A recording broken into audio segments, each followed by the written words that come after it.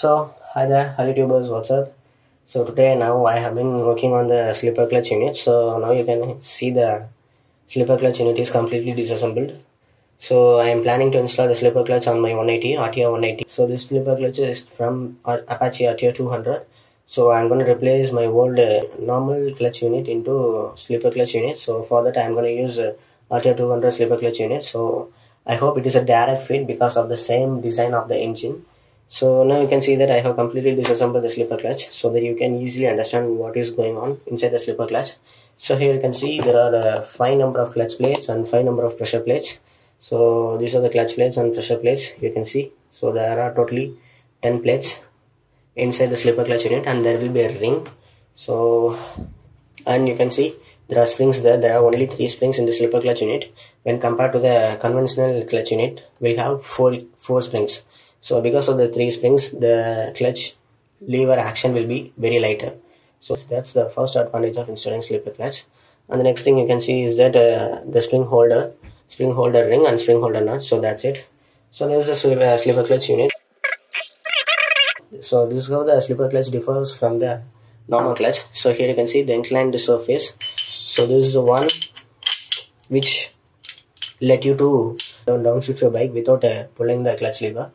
So this is how it happens. So I'm gonna explain you how that happens. So in the normal clutch plate, you can't see these kind of inclined surfaces. So if your clutch hub has these kind of inclined surfaces, then it must be slipper clutch. So here you can see this is how the clutch action works. So whenever the clutch unit, that is the top portion and the bottom portion expands, which means that it is disconnecting the power transmission between engine and transmission. So whenever this unit expands, it's gonna cut the transmission between the engine and the transmission unit, that is the gearbox. So now imagine that you are riding your bike at 4th or 5th gear in 100 kilometers an hour. So now if you accidentally downshift your bike without pulling the clutch lever, so in normal bikes engine braking will happen. So if you have not pull your clutch while downshifting, so engine braking will happen, which results in damaging your piston, cylinder walls and the connecting rod, which is not good for an engine. So that's the place where you need a slipper clutch. So I'm going to explain you that how slipper clutch saves you from harmful engine braking. So now imagine that you are riding your motorcycle and your motorcycle is equipped with a slipper clutch unit. So now you have accidentally downshifted your bike at higher speeds without pulling the clutch lever. So this is what happened. Your rear wheel will be spinning faster than your engine. So now you have to remember that this top portion is connected to the rear wheel and this bottom portion is connected to the engine. So you have to remember that. So in between them, there will be number of gears. So if I try to explain that, it will confuse you. Now just remember that this top portion is connected to the rear wheel and this bottom portion is connected to the engine. So this is how both of them has been engaged with the springs and the clutch unit. So now at this position, the clutch, the engine and the transmission is engaged, which means that the engine power is transmitted to the gearbox, that is to the rear wheel. So now the clutch unit is spinning, the bike is running. Now if you accidentally downshifted your bike without pulling the clutch lever, so this is what happened. Your rear wheel will be running faster than your engine. So whenever that happens, so this is what happened. Both of them were rotating at different speeds. So the engine portion is rotating at lower speed and rear wheel is rotating at higher speed. So this is what happened. So the rear wheel will restrict the engine power. So whenever it happens, it will expand itself. So like this, because the top portion is connected to the rear wheel. So because of the speed variation between the engine and the rear wheel, this is what happened. It will tends to expand the clutch unit, slipper clutch hub. So it will expand with the help of this inclined surface. So whenever both of them were running at non-synchronous speed, that is different speeds, so this is what happened. It will expand the clutch hub like this.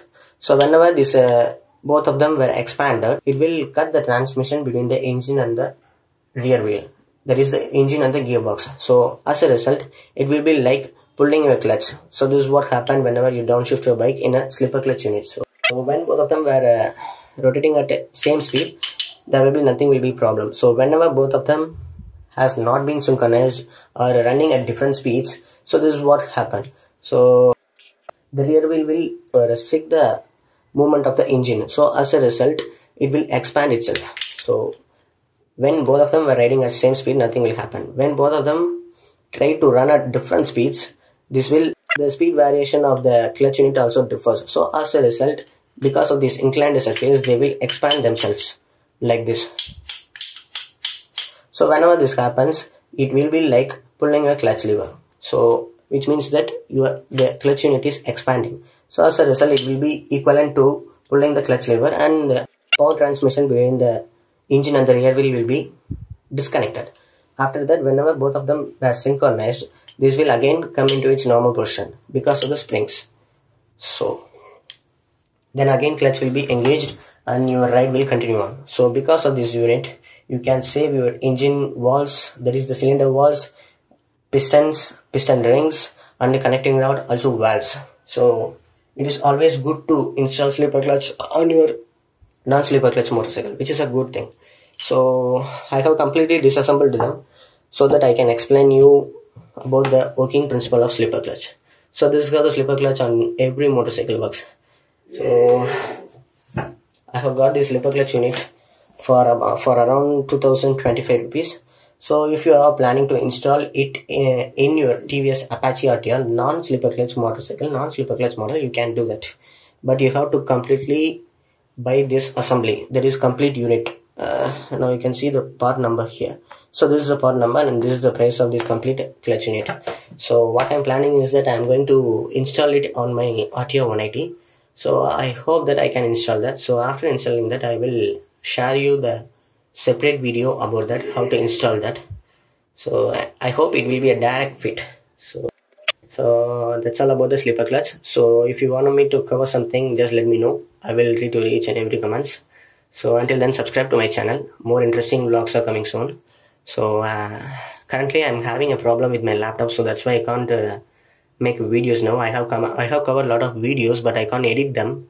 So please give me some time. So we'll install it soon on my bike. So I have completed about 4,000 kilometers on my bike from my previous oil change. Within a week, I will install this during my next oil change. So while installing that, I will just cover up all the things in my video. So what are the things you need, what are the things you don't need, and what are the changes you have to make while installing it. So that's it about it. Thank you for watching. Subscribe to my channel. Have a good day.